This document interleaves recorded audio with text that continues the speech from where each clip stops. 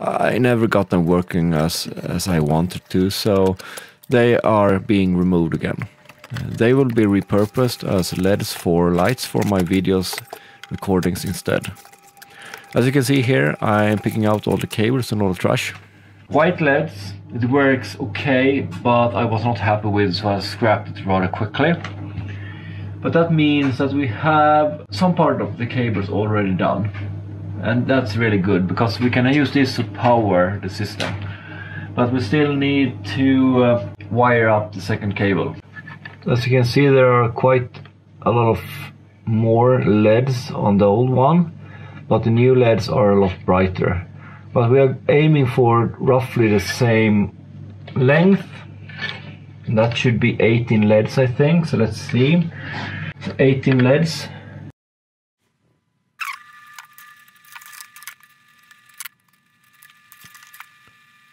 So now I'm basically preparing all the LED strips as it's going into the stairs. They are 15 in count, and I bought a whole roll of 5 meters, and I think I used roughly 8 meters in total. For signal wires I'm using a Cat5 cable, a network cable. I have tons of them, so it's just a matter of splitting it open and repurposing the inside.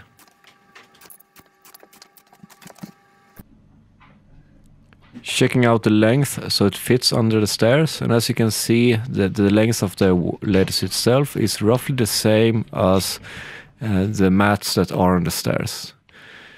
I'm now fixing the wires that is going to be attached to the LEDs. On the first one I need 3 wires, the power positive and the power negative, and then the data line. So what I'm doing is just pre-soldering everything up so they are ready to go.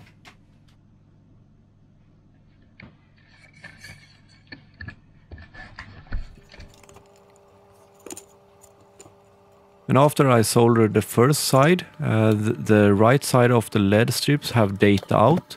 So I need to prepare the data out going to the next step as well. Before that I have drilled a hole into the stairs where the data line is going into. The thing is, when I attached this data line, I saw that I broke the cable itself rather quickly. And I started to actually add some hot glue on the ends to make the cable or the wire a little bit more sturdy against me pulling on it. The reason for that is that the LED strip itself, soldering on the LED strip itself, is a little bit fragile. Second stair, the data line comes in and the power line comes in, and I'm soldering them to the next LED strip. This is basically what I am doing on each and every one of the stairs all the way up. Luckily I have pre-drilled and actually inserted all those wires when I repaired or did this place in the house a couple of years back, and that makes it a little bit easier to get to them. And preparing the next step, the data line and some hot glue on the wire to keep it in check. And then I'm attaching the LED strip to the stairs itself, just making sure that everything sticks properly. Before you do that, make sure to clean the stairs good, otherwise this may not stick as it should. Data line going in, this data line is then for the next stairs.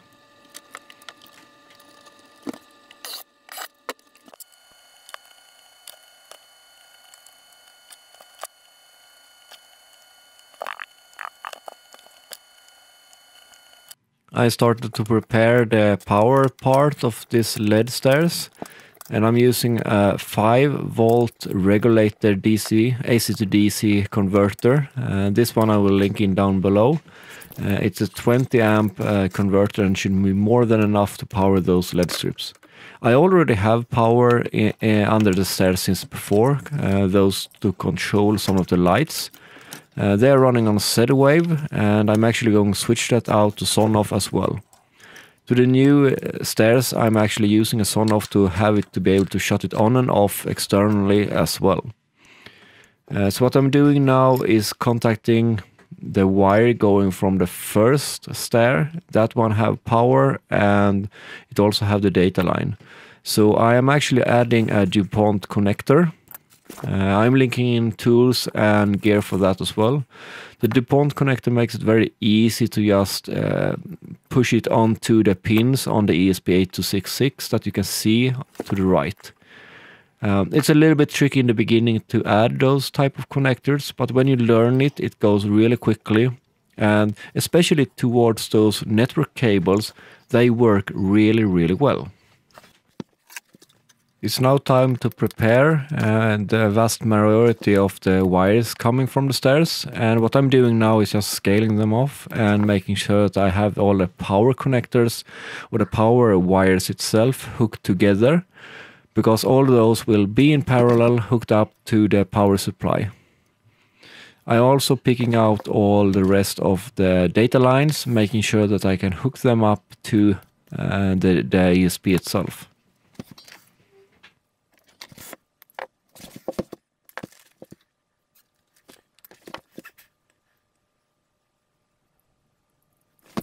It's now time to add one of the pier sensors. This is the bottom sensor, so I'm actually drilling a hole into the side where this will be mounted.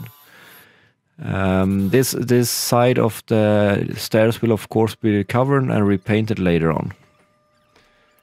Here I'm preparing the pier sensor itself for soldering and adding the wires to it. The pier sensor is very, very small and you cannot set any variables on it, but this one is perfect for the stairs itself since I have the logic in the ESP8266. I'm pulling the cables through. As you can see, I'm only pulling the cables through a little bit, and that's because I need to go in and chisel out some part of the wood. The pier sensor itself will be added with some hot glue inside, and then there will be a 3D printed part on the outside.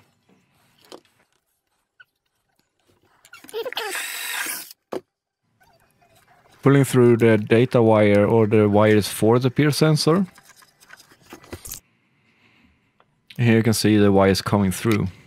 There is not much space here. So I mounted the PSU on the wall and I'm going to tidy all the cables together. Unfortunately it's very dark inside. And now I'm trying to test out the pier sensors. So let's mount the second one a little bit quick. I'm using more Dupont connectors. It's just a matter of clamping them into place and then pushing the protection on top of it, the black plastic shell. In this case I have I need three of them because I have the voltage to the pier sensor, the ground and the sense data line.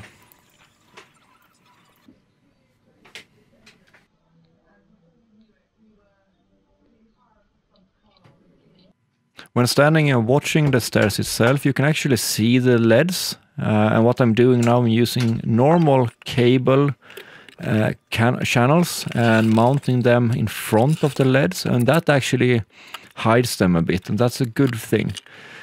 More hot glue just to keep the wire in place. I think this is very easy to work with. And it should not be a problem to hold them up.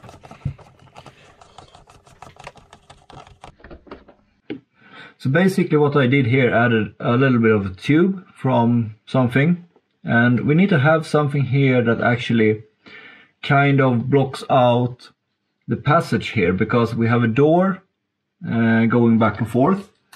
So if we take this one here, it's quite perfect, wrong color though, and we need to do something that blocks from the top down here. First of all, I don't need this length, and I think I just need a little bit. So let's cut this in half.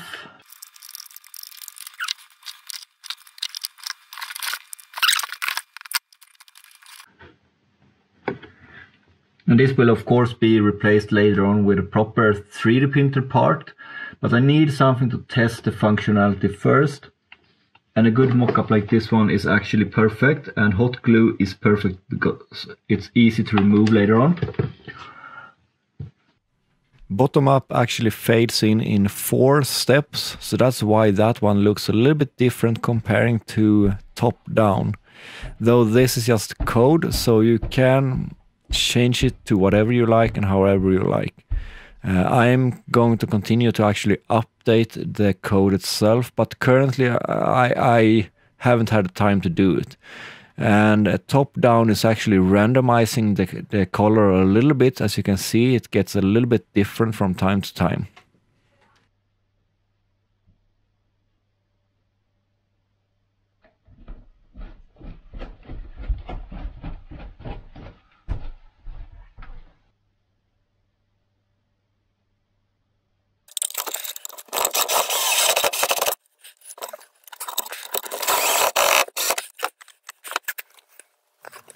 I'm now mounting a small box for the ESP8266 and the gear, and that's just to keep it together for now.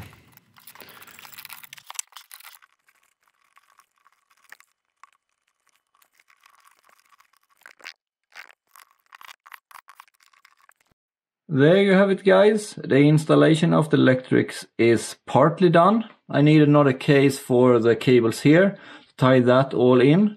I did add that one there. It's not that nice in terms of the wiring on the outside. I'm thinking of redoing that totally, adding another case or something to bundle everything here into the same case. That would be ideal. But that's not for today's story. I'm pretty happy with it. It works, and it seems to be very reliant after using this for a couple of weeks now. So let us take a look at the code.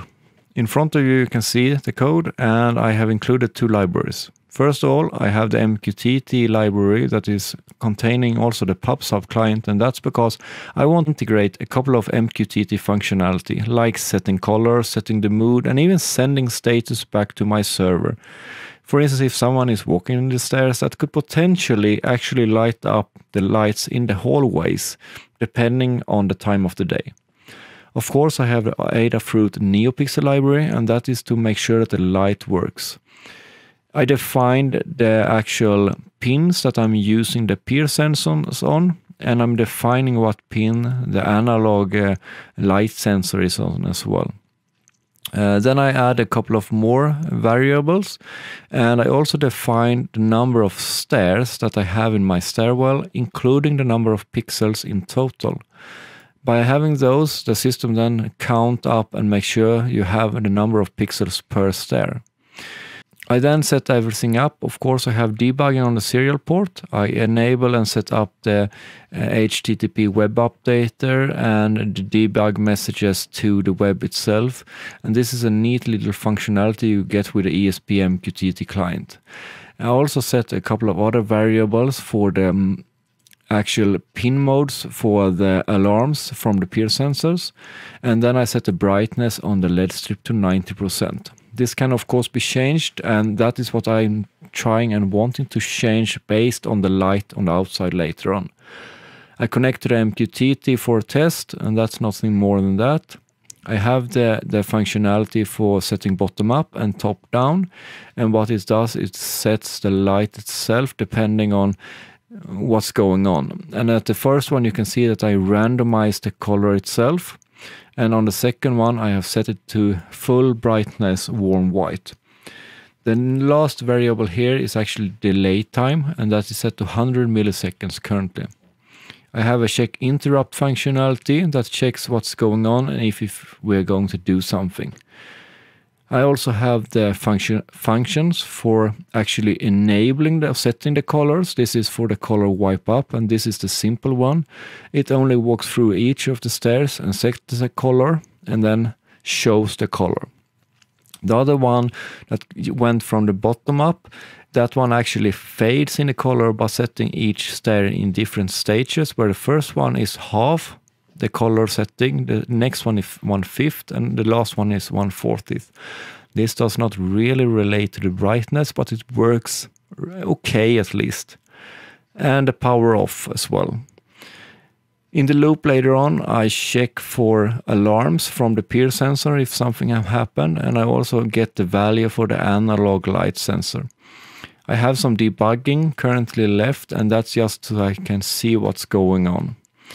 I make sure to check what's going on here, and if we have anything that is triggered, we go in and make sure that we either go down up or top down and light up the lights itself.